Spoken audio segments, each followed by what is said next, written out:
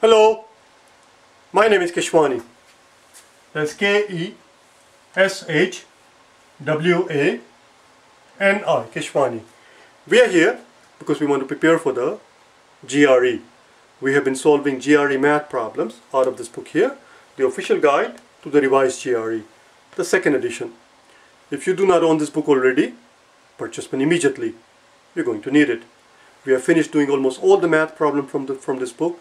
If there is any problem at all that gives you difficulty, and if you wish to watch the solution to it, you will find the solutions to almost all the problems from day number 251 through 400, from 251 through 400. This book, the second edition, happens to contain almost exactly the same problem, and in most cases appearing on exactly the same page numbers as the ones that appeared in the first edition of the revised GRE. We are finished doing all the problems from this book. In the event that you're interested in watching the original solutions to the problems, you will find all the original solutions from day number 1 through 250. Day number 1 through 250. Original solutions tend to be a little lengthier. They tend to be a little bit more in depth. Right now, we are in the process of solving some quantitative comparison questions. Quantitative comparison questions, as you know, are a very important part of the exam. They're a big chunk of the exam. They have not gone away.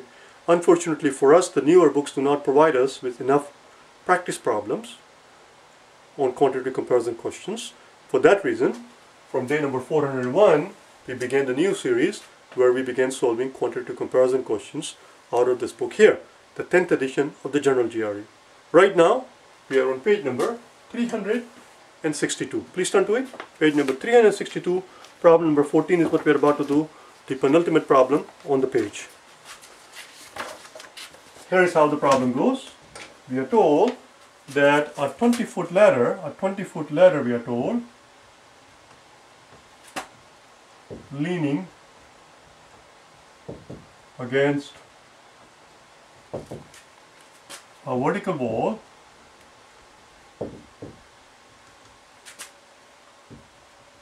with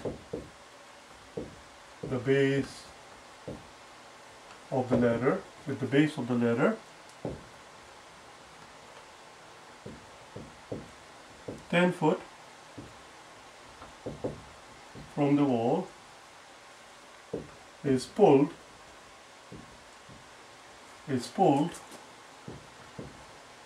2 feet farther out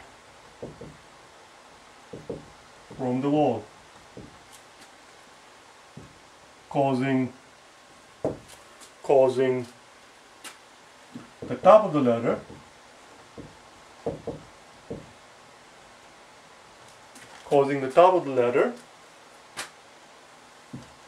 to drop X feet. And then they go on to give us a picture. Here is our wall at 90 degrees. This is the wall. Here is our ladder here. And we are told that this ladder is 20 feet tall, 20 feet long rather.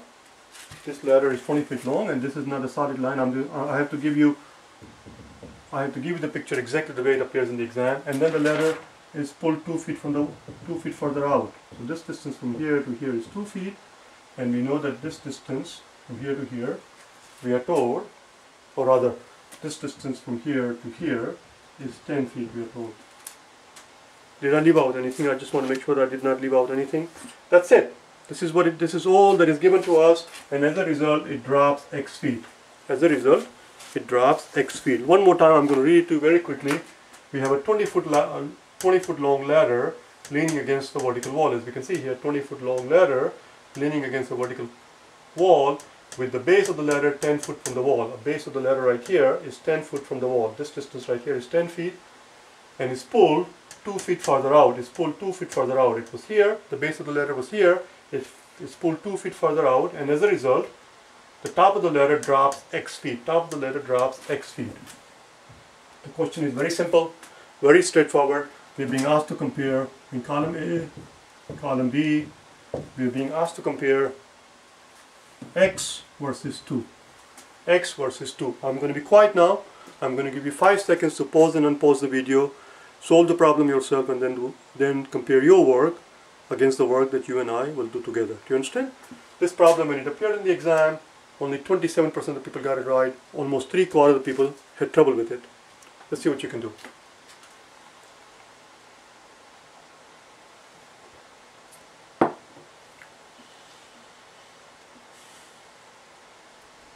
Okay, here we go.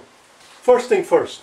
The first thing we need to take care of, is the fact that here we'll be dealing with two triangles, and two triangles have no names. It will be much easier, it will make our life easier if we can give these triangles names so that we can refer to them. Let's call this thing point O for the origin here, and let's call this AB, which is our letter as it was studying originally, and then we pull the letter out. Let's call that new one PQ.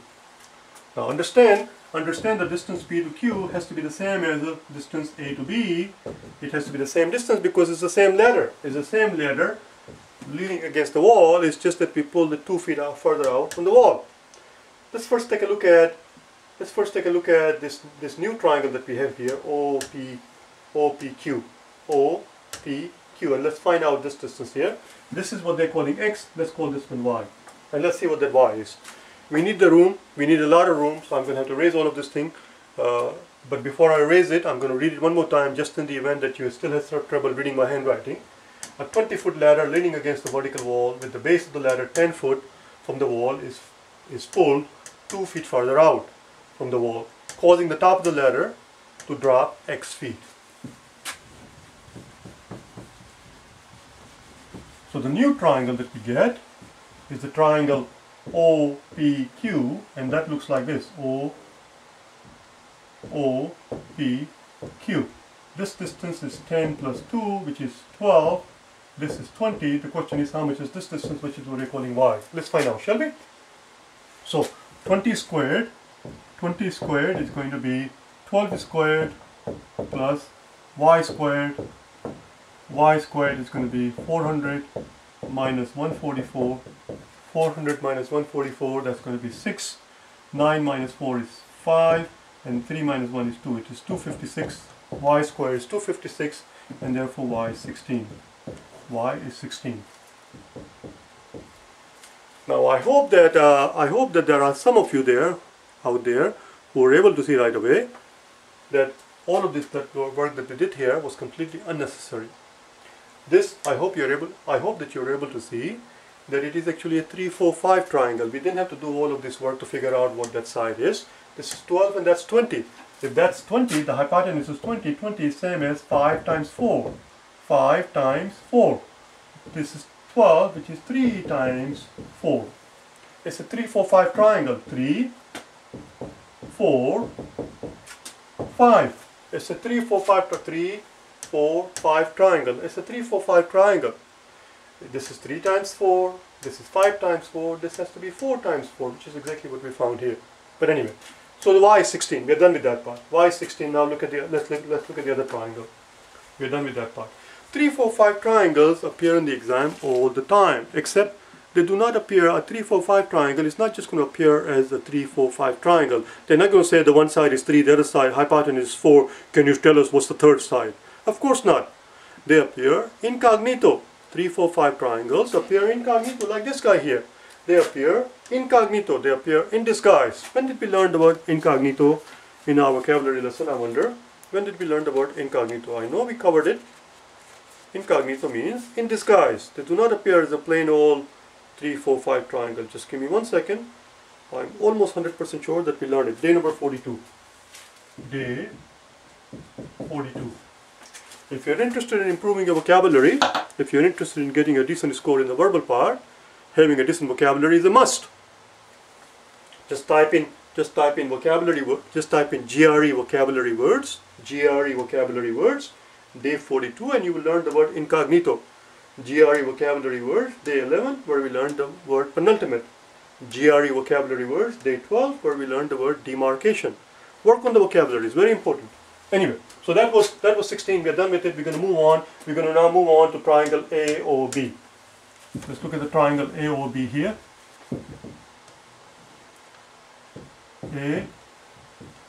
AOB. This is still 20. This is 10. This we just found out is Y. We just did that, didn't we? no, A or B, which is going to be y plus x. Y plus x. This is x plus y, but we just found out that y was 16 right here. Y is 16, so it is x plus 16. And now we can work on the x part. But I'm not going to do it that way. Watch what happens. Listen to me what happens. Okay, just listen to me. We're not going to actually waste our time solving for x. We're not going to waste our time solving for x, because these questions are not called, I'm breaking into another sermon, I know that. These questions are not called quantitative computation. They are not called quantitative computation, which is why we make a point of writing the word computation and we cross it out just for emphasis, to remind ourselves that this is not about computation. Nobody is asking. Here the question is not what is the value of x. That is not the question. The question here is not what's the value of x. The question simply is x less than 2, more than 2, or equal to 2?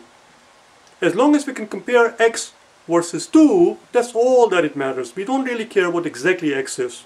As long as you are able to tell me that this is more than 2 or less than 2 or it is equal to 2, that's it. So that's what we're going to do. We're going to put in 2 for the value of x and see what happens. We're going to put in 2 here and see what happens. Okay, let's find out. Watch what happens. If we were going to pretend that this is 2, we end up with 20 squared equals 10 squared plus 18 squared. Watch what happens. Okay, just keep listening. 18 squared. 20 squared minus 10 squared is 300 equals 18 squared. Does 300 equal 18 squared? No. I hope that you know some of the basic things in life, some of the basic things you have to know for the exam. And one of the basic things you have to know, I'm going to put it here. There are many simple nuggets that you have to have at your disposal in your arsenal. One of the things is that you have to know your squares of the square root of 2, the square root of 3, and the square root of 5. You have to know these quantities by heart. It comes in very handy. The square root of 3, for those of you who know it, is approximately 1.7. It's approximately 1.7. It is approximately 1.7. Now, in the event that you're wondering why I'm making a big freaking fuss about it, well, there is a reason for it as to how to learn these square roots. I don't expect you to just sit there and memorize them. That's not what I'm asking you. I don't want you to be parrot. If you want to understand the value of square root of 2, 3, and 5 without having to actually memorize the whole bloody thing, I would like you to watch a video. I would like you to watch this video. Just type in TEAS. Don't worry about what it is. Okay, it doesn't matter what that is. TEAS, as in the tea that you drink, plural of tea with an S, T-E-A-S, TEAS. Like I said, don't worry about what it is. Just type in TEAS, day 3, and watch that video. Just type in that tag and search for it. You will see a video there. Obviously, you will see a video you will recognize right away because you will see my picture there. Watch that video and learn how we approximated the square root of 2, 3, and 5. Square root of 3 is approximately 1.7. Now, how does that help us here? The way it helps us here is that if square root of 3 is approximately 1.7, that tells us that square root of 3, the square root of 300 is approximately 17. 18 squared is more than 300. 18 squared is more than 300. Now what does that tell us? That tells us that this part here, this part 18 was simply, this is 16 plus 2, wasn't it? 16 plus 2, but this is more. This is more. 18 plus 2, this quantity is more than 300. That tells us that this quantity here cannot be 2. This has to be less than 2. This has to be less than 2. This has to be less than 2. It has to be 16 plus x, and x has to be something less than 2. X cannot be 2. X definitely cannot be more than 2. If x were 2, this is the logic. If x were 2, we would end up with 16 plus 2, which is 18, and 18 squared is not equal to 300. 18 squared is far more than 300, because 17 squared is 289. 17 squared is 289. 18 squared is way more than 3. X is less than 2. That's it. I'm not going to actually do it out. X is less than 2, and since we were comparing x versus 2, x we just found out is less than 2, therefore x is less than 2. The answer is B. I'm just going to move on to the next question, okay? Question number 15.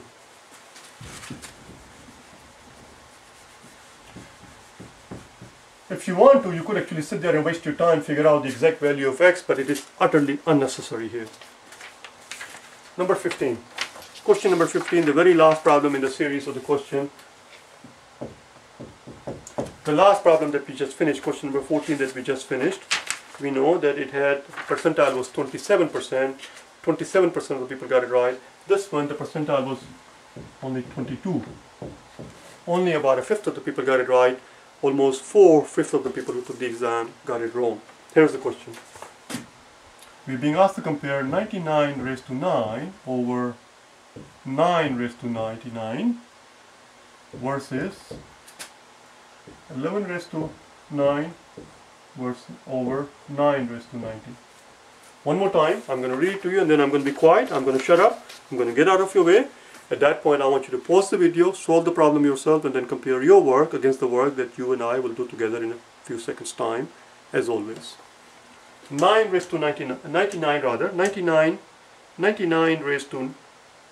raised to 9 over 9 raised to 99 versus 11 raised to 9 over 9 raised to 90. That's it. I'm going to be quiet now.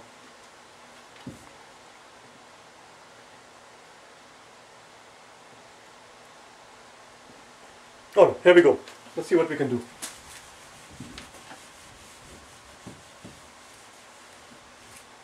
Let's see what we can do here. Well, this top here that we see here, 99 raised to 9, that can be written as 9 times 11. 9 times 11 is 99. 9 times 11 raised to 9, which in turn can be written as 9 times 9 raised to 9 times 11 raised to 9. Are you with me? Okay. And at the bottom we have 9 raised to 99. 9 raised to 99. And here we have 11 raised to 9 over 9 raised to 90. Are you with me? Okay, I'm going to erase this middle step here so that it doesn't cause any confusion. There you go. That middle step is gone. All we have done is we have written 99. We have written 99 as 9 times 11. Here we see 11 raised to 9, and here we see 11 raised to 9. 11 raised to 9 appears in both columns. Why do we divide both columns by 11 raised to 9? If we divide both columns by 11 raised to 9, it disappears. It disappears. That's it. Now we are left with this quantity right here. 9 over 99 over 9 raised to 9 over 9 raised to 9 over 9 raised to 99 versus 1 over 9 raised to 90. Okay, at this point we're going to do something here.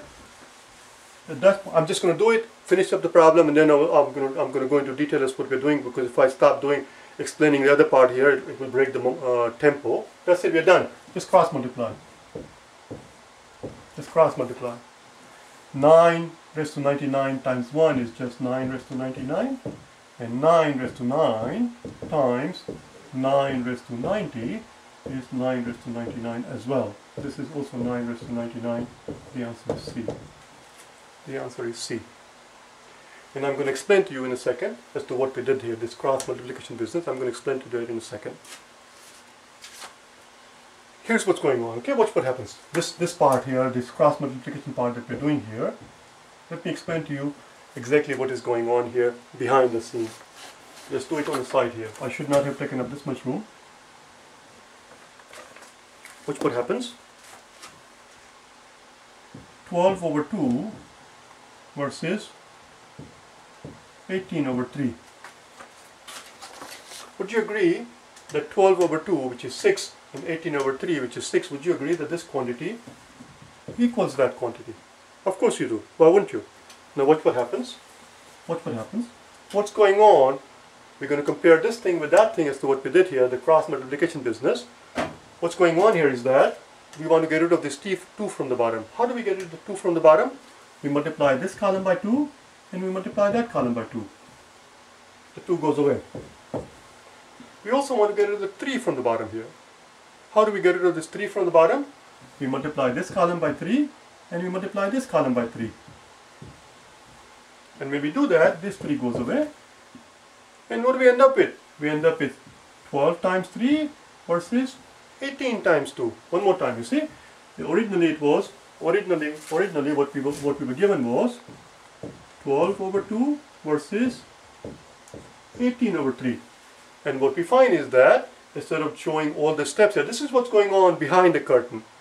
What we see on the stage, this is what's going on behind the curtain, the theory behind it. What goes on in front of the curtain on the stage is this is what we see. 12 times 3, right here, 12 times 3 versus 2 times 18, 2 times 18, right here, 2 times 18. And this is the direct way of doing it, it's without doing the intermediate step, which is what we're doing here. That's all it is. If you like, we can do one more. If you like, we can do one more. Let's do it here. We're done with all of this thing. Let's do one more problem and watch what happens. This is how we compare fractions. For example, can you tell me which fraction is bigger? 3 over 7 versus 4 over 9. If you had to tell which fraction is bigger, can you tell like that in a fraction of a second which fraction is bigger? It's very simple. 3 times 9 is 27, and 7 times 4 is 28. Since 28 is more than 27, this fraction is bigger. 4 over 9 is bigger than 3 over 7. Now, what is going on? What is going on behind the curtain is exactly what we did before. What is going on is this.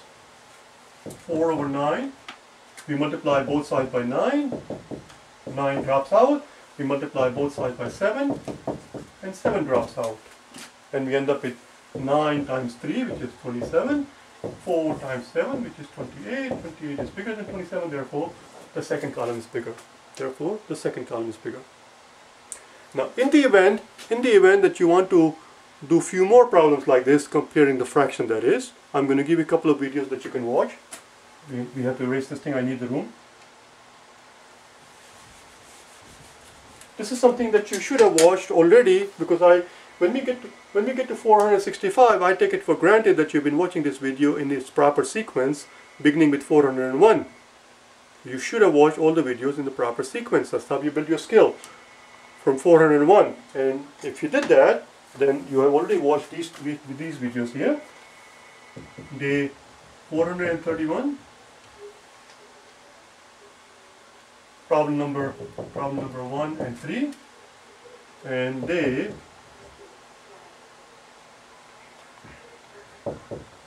422, problem number 6. This is on page number 431, appeared on page number 265, and this appeared on page number 227. This is too much information, I know that, but that's what you have to do. And had you learned your fractions properly, had you learned how to compare fractions properly in a jiffy like that from these exercises, it would have come in handy right here.